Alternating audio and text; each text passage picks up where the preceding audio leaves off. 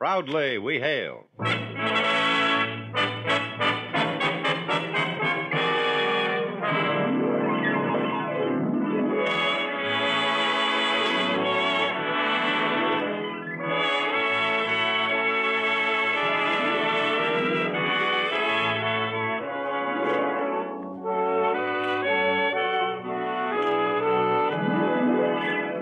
From New York City, where the American stage begins, here is another program with a cast of outstanding players. Public service time has been made available by this station to bring you this story, as proudly we hail the United States Army.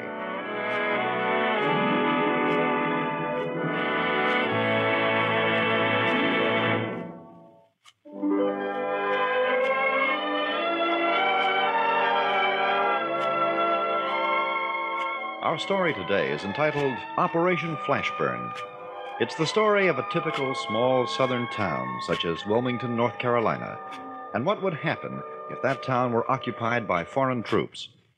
It is the hope of every one of the 60,000 men who took part in these maneuvers that this will never happen here. Our first act curtain will rise in just a moment, but first... Young man, be honest with yourself. Have you reached a standstill in life? Is each day just like any other? Are you worried about your future? And most important of all, are you feeling dissatisfied with yourself and your personal development? Well, if this description or any part of it fits you, it's just about time you investigated the opportunities waiting for you when you enlist in the United States Army. Every man in the Army has a skill, and more often than not, the Army taught him that skill in one of its fine schools. The Army offers an interesting present and a secure future, with plenty of promotions along the way. And above all, the Army molds you into a man whose family, friends, and country are proud of him. If you think you can measure up, stop in at your nearest recruiting office and see if you can qualify to wear the mark of a man, the uniform of your United States Army. And now your United States Army presents the Proudly We Hail production, Operation Flashburn. There are perhaps a handful of men and women alive today who can remember what it means to have bombs burst in their backyards, who have seen artillery shells set their homes afire, who have heard the awful clatter of enemy soldiers marching through their streets. Of course, we are talking about American people now. What we have just described has been rather a commonplace elsewhere in the world. Wars have ravaged Europe and Asia and Africa with agonizing regularity. The tread of a conqueror's boot is still a recent nightmare in many places of the world. But it is only a faded memory to a handful of aging Americans. True, we have spent our blood and our treasure 3 times within the last generation, but our cities have remained intact, and our people were spared the indignity of yielding to foreign soldiers. Because this has been so in the past is no guarantee it shall remain so in the future. It is some 90 years since troops marched against each other on American soil and spread the desolation and havoc of war. May this never happen again. But it will take more than our wishes to prevent it.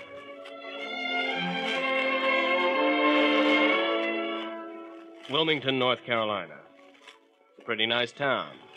Typical small southern city. Kind of a mixture of the old and the new. As a matter of fact, after quite a few years in the Army, I've seen a lot of cities and towns. And while I wouldn't say this to some of the guys in the outfit, most American cities and towns look pretty much the same to me. Streets, buildings, people. What's the difference? Will you have soda? Oh, I don't know. A dish of chocolate ice cream, I guess. Some syrup on it? Why not? Whipped cream? The works. Sure enough. You only live once. Nice-looking kid. A lot of nice-looking girls in this town. A lot of nice people, too. I wonder what had happened to her if this thing were for real. Say, Sergeant, is it true the Army's going to hold some big maneuvers around here next month? Well, I only know what I read in the papers. It seems to me I read in the papers that there's going to be a big war game with atom bombs and everything. Well, that's what you read. That's what you read. I mean, no kidding. Is Wilmington going to be invaded like they say? Is an enemy army going to land hereabouts? Anything can happen. Yeah, I guess. But I kind of wonder, well, what would happen if it really would happen? Not just a game, I mean. Well, you wouldn't wonder long. You'd know soon enough. It's funny to think about war. War taking place right here. Makes you stop and think, don't it? Sure does, sister. It sure does. Well, this is the end of my 3-day pass in Wilmington. Bus leaves for Fort Bragg in 5 minutes. We'll be fighting all around this state next month. That is, we'll be pretending to fight. An enemy force will have landed way down south in Georgetown, South Carolina. Stand up through here. They'll have used atomic weapons to secure and hold the beachhead. A lot of these buildings, theoretically, won't be around. It's funny when you think about it. That'll be 30 cents. Here you are. Have a nice trip. Thanks. Hey, you have kind of a familiar voice. Well, you might have heard me on the radio. No kidding. I sing. Well, that is when I can get a job. Most of the time I don't get a job, so I have to work here. Well, you're bound to be discovered one day. That's what I keep telling myself. Well, good luck. Have a nice war game. Oh, yeah. We'll try.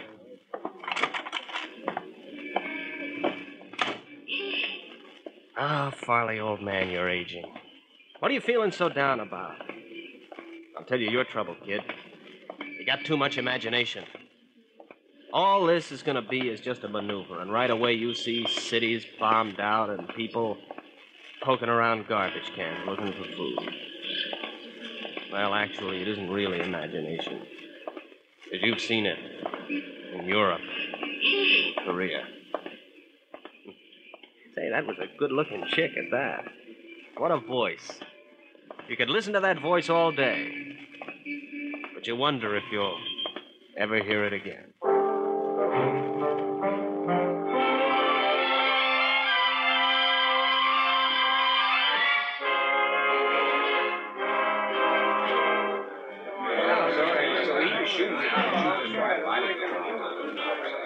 Tench, what? At ease. Sergeant Farley, cut the radio, please. Find seats and make yourself comfortable. Not too comfortable, though. This is the latest in Operation Flashburn. For some months now, the 3rd Armored Cavalry Regiment and the 278th Regimental Combat Team have been trying on new uniforms and behaving like a foreign aggressor army. Who are those jokers, sir? Those jokers form 2 of the smartest, toughest outfits in the U.S. Army. Present company, naturally excluded. Those jokers, as you put it, are specialists in simulating enemy forces. Okay. As you know, they're a task force that has invaded the United States. They landed near Georgetown, South Carolina. Their beachhead now extends as far as Wilmington. They'll be going for High Point and Winston-Salem. Their objective is to push north and west to capture our atomic manufacturing plants. Our objective is going to be to cut them off and drive them into the sea. Now, let's take a look at this map. His name is Lieutenant Gaines, and we're all in the day room of C Company, 505th Regiment of the 82nd Airborne Division.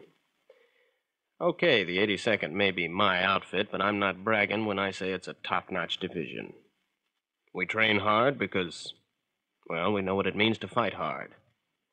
And because we're airborne, there's one little added factor. We don't just ride up to where the fighting is. We jump into it. And that's what the man is talking about right now. Another jump. We're going to jump inside his right flank, cut him off from reinforcements and supplies. We hold our positions until friendly ground troops fight their way in.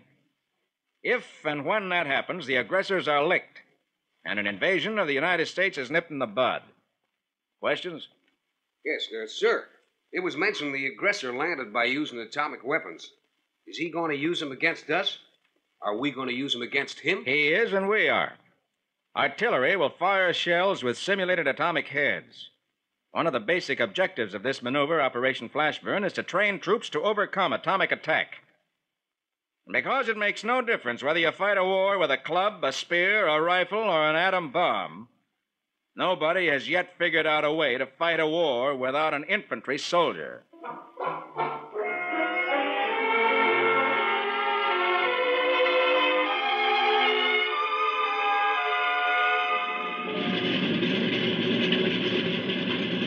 They call call these things flying boxcars. Well, they're big enough. Each one of these planes can carry 40 troopers with full equipment. You know, they can say whatever they want about simulated combat. One part always has to be real, and that's the jump. You can't pretend to parachute jump. That you have to do. Well, we're all set, Sergeant. This ought to be a good one. Radio in order? Yes, sir.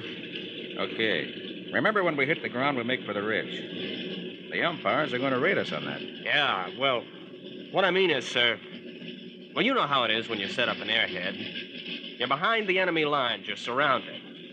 The tendency is to kind of group together. Not against atomic weapons. Dispersion, that's the answer. That and dig in deep. Well, we trained for this. It ought to pay off. There's the pilot. Go ahead, Captain. Thank you, Lieutenant. I'm Captain Jones. To us, the air crew, this is just routine. Of course, since you fellas have to jump, it's not so routine to you, but both of us been through this thing before. Right now, fasten those safety belts and keep them that way till your jump master gives you the word. You're to remain in your seats till you get the order to stand up and hook up for the jump. Now, the flight will last 1 hour. When you jump, we'll be doing about 100 knots. In case of emergency, you'll hear 2 short bell rings. Now, that means we may have trouble. If you hear 1 long ring, stand up, hook up, and get out.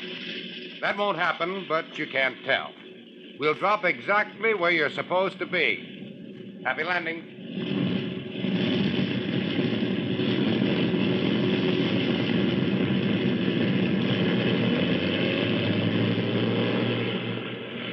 Well, we were off. You know, you got plenty of time to get nervous during a flight. The jump itself is on your mind. And then, like any infantry soldier, the combat angle presents that nervous anticipation. There are guys who tell me they relive their entire lives on the flight. Well, I wouldn't know. I usually fall asleep. I fell asleep this time. I woke up when the lieutenant dug me in the ribs. It was a 4-minute warning. Time to stand up and hook up. Just about ready for the jump. I lit a cigarette, took a few puffs, and doused it in the butt can. Then I started the word down the line. What's out? What's out? What's out? Ready. Stand up. Hook up. Check your equipment. Static line, fasten the cable. Over my right shoulder, since I'm going out the right door. Safety fork and the quick release box. Reserve chute. Hope I don't need you, baby. GP bag, weapons container. Yeah, and that's Henderson slapping me to say my backpack's in order. Let me look at the lieutenant's. Okay, he's set. Sound off on equipment check. Okay. I think okay. Hey, Think okay. I think okay. 4 okay. 3 okay. 2 okay. okay. Is everybody happy? Yes! Stand in the door. Green light. Let's go. Go! Go! Go! Go. One step into nothing. 1,000, 2,000, 3,000, 4,000. Well, thank the good Lord. It opened. Now, it's funny, you never dare to think it won't open, but somehow you're always surprised when it does. Yeah, and it looks good, too. Open full. Enjoy this part of it, Farley. This is that feathery floating that nobody knows about who hasn't jumped. Hey, the ground is coming up fast. You must have been a little lower than I figured. I'd look straight to the front, kid. Knees slightly bent, toes to the ground. Just relax. Get out of this. Grab your carbine and find the lieutenant.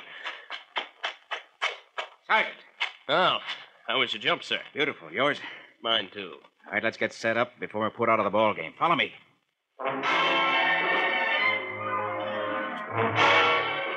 Like pretty little kids' balloons, the chutes came floating down. And each man, as he hit the ground, snapped off his chute and picked up his position with his squad. We made our way down to the base of the hill and started digging our foxholes. This was farm country. Off to the right, we could see tiny buildings. Farmers would be going about their work as usual. You know, that's how it is in war, too. People try to live. Of course, these North Carolina people didn't realize that not all of them would be around, nor would all their buildings be standing if this were real. I had just finished digging my hole when I heard Jenkins, a BAR man, call out, "Halt!" Huh? Hey, what's up, Jenks? Civilian behind that tree, Sarge.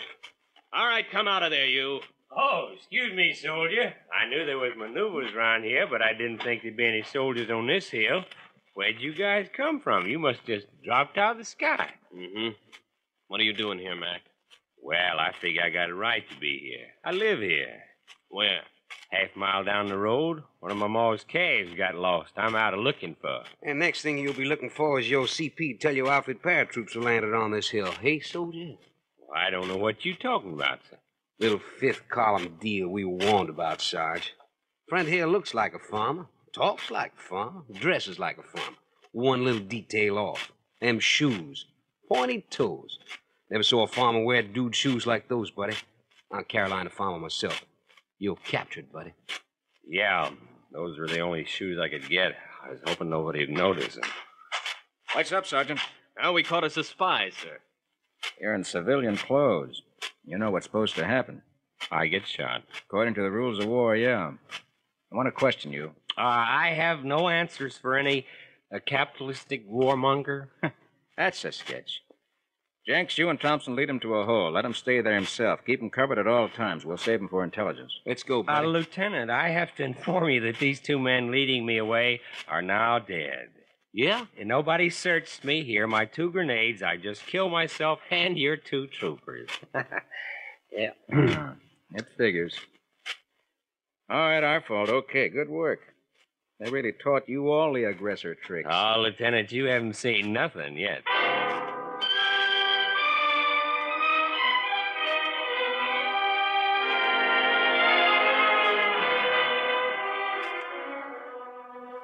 You are listening to the Proudly We Hail production, Operation Flashburn. We'll return in just a moment for the second act. Career-minded young men and women, now is the time to check on the Army's new Reserved for You technical training program. In it, you can choose from 87 outstanding courses and have a reserved seat in the school you've selected before you enlist. For complete information, visit your nearest United States Army recruiting station or put your name in it to RPC, Governor's Island, New York 4, New York. That's RPC, Governor's Island, New York 4, New York. And we'll be very glad to send you, no obligation, in the mail, a free copy of our little booklet called Reserved for You. You are listening to Proudly We Hail. And now we present the second act of Operation Flashburn.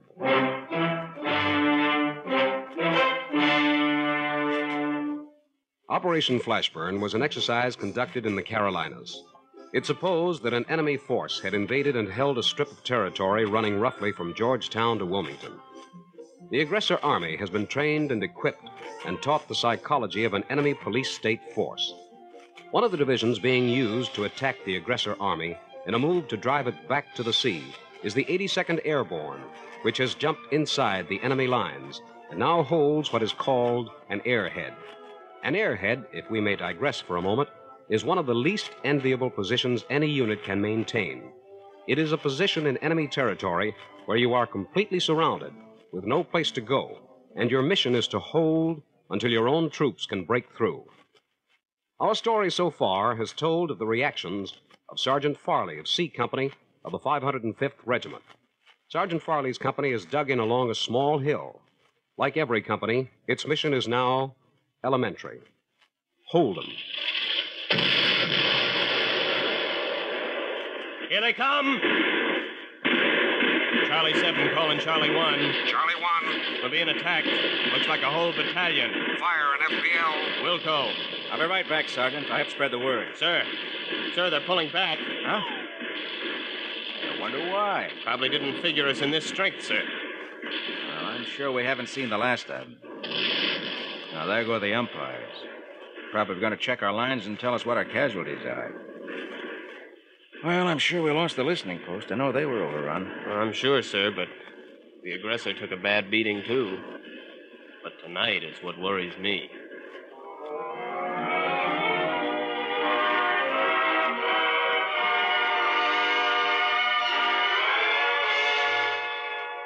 We settled down to wait for an attack, and we knew it had to come.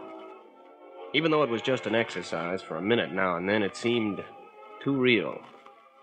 It's always real when guns are firing, even though they're not firing live ammo.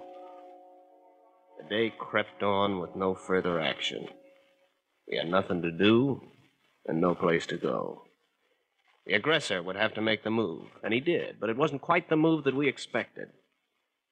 Somewhere out there in the darkness, a truck had pulled up, and it sent over a barrage. Not a barrage of shells, but one of sound. Hello, fellas from C Company. How are you tonight? Tired, huh? Been a long, hot day, hasn't it? Psych ward, Sergeant. And that voice. I've heard that voice Well, before. there's hot chow and plenty of it over here. We're having a dance tonight. We have some real hep chicks. Isn't it crazy? Lying out there in some hole in the ground. Hey, how are all the bugs and mosquitoes? Oh, what's it all about? What are you fighting for? Do you know? Do you really know? We've come over here to liberate you. Liberate you from the warmongers who've been enslaving you. We've come here as brothers and sisters. You've been misled. You shouldn't fight us. You should welcome us. Say, do you know this is Saturday night? You know what we should all be doing on Saturday night? Out dancing. Remember when you used to go dancing? Bet you and your girl really cut up a few rugs to this one.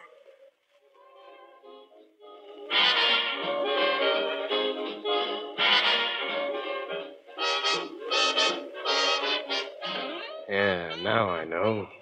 What do you know, Sergeant? That girl. She must be the one who worked in the ice cream parlor. Ooh, boy, what a voice.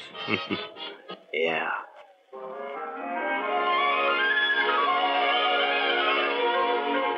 What a voice. You know, you may think to yourself, who does this dame think she's kidding? Well, don't you kid yourself.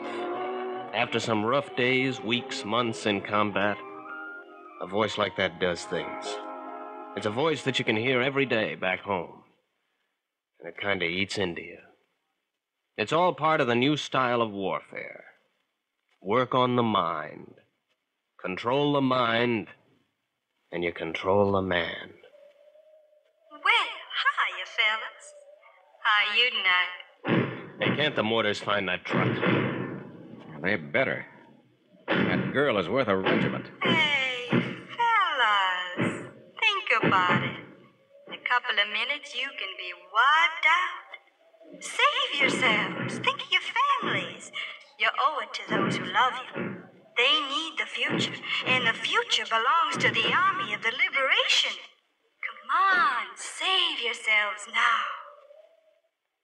Does this kind of thing really work? Well, it's an intangible. Who knows what it can do to a guy's subconscious?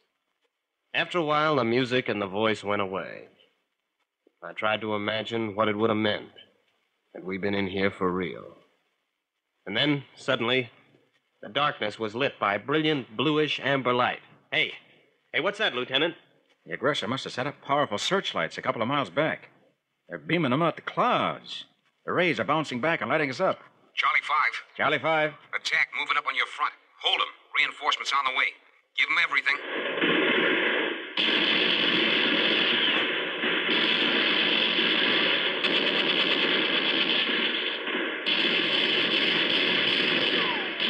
The searchlights. They got the searchlights. Oh, my last clip, sir. Pour it on.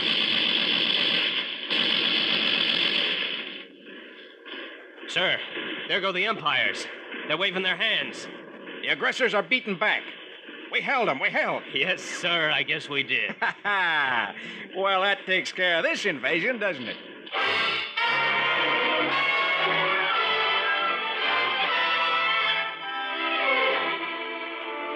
Yeah, I guess it does. This make-believe deal. There's no real enemy. The Carolina coast hasn't really been invaded.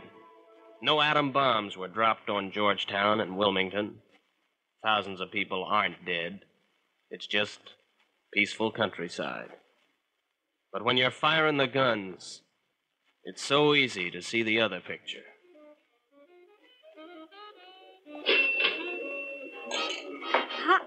Hi there. Hi. You remember me? Yes, sir. Plate of chocolate ice cream, Sergeant? Yeah, I guess so, with the works. I read about the maneuvers in the papers. I'll bet you're happy they're over. Well, I caught your act 2 weeks ago. It was terrific. Oh. Yeah, I recognized your voice. Yeah. Well, they talked me into it. I'm telling you, I was never so scared in all my life. Before I knew what I was doing, there I was. Well, how'd it happen? Some colonel went over to the radio station and asked the director for a girl with a certain kind of voice. The director recommended me. Oh, how'd it feel? Oh, kind of weird. The colonel explained what it was all about. Of course, I was glad to help in the training exercise. But you know, a thing crossed my mind. I said to myself, suppose this colonel wasn't in the U.S. Army. Suppose, like he said, Wilmington was really captured. Suppose this were really an enemy officer, not asking me, but telling me. Mm-hmm. Well, what would you have done? Well, Sergeant, I could be a big heroine, but who knows what they can do to people. I guess you never know what you'll really do until it happens. Yeah, that's right. Hey, you know, it's a nice town you got here. We like it. I like it more than ever now. Oh, did the maneuver, Operation Flashburn, prove anything? Yeah. Yeah, I guess it did. It proved we were ready.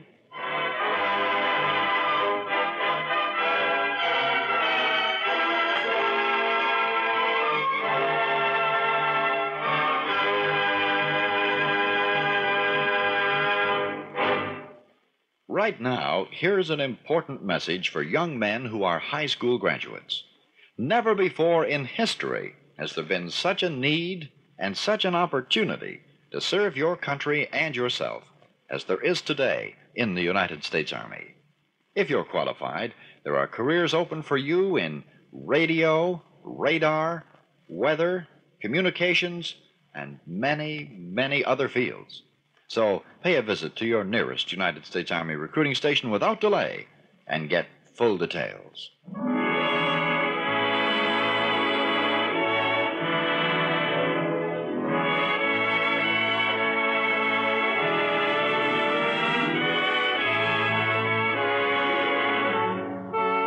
This has been another program on Proudly We Hail, presented transcribed in cooperation with this station.